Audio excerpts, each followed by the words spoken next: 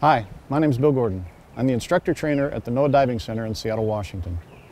The video you're about to watch contains 10 of the skills you will be required to perform during your checkout dive. They are intentionally performed in slow, exaggerated motion to give us the opportunity to demonstrate or highlight some of the more important sub-skills. Every diver in the NOAA diving program needs to be proficient in these fundamental skills.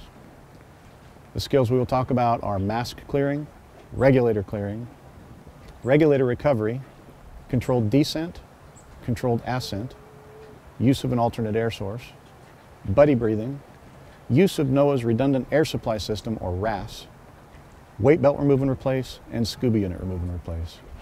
Although these skills are not specific to NOAA, they are part of the training that every diver should receive. These skills are the foundation of safe diving.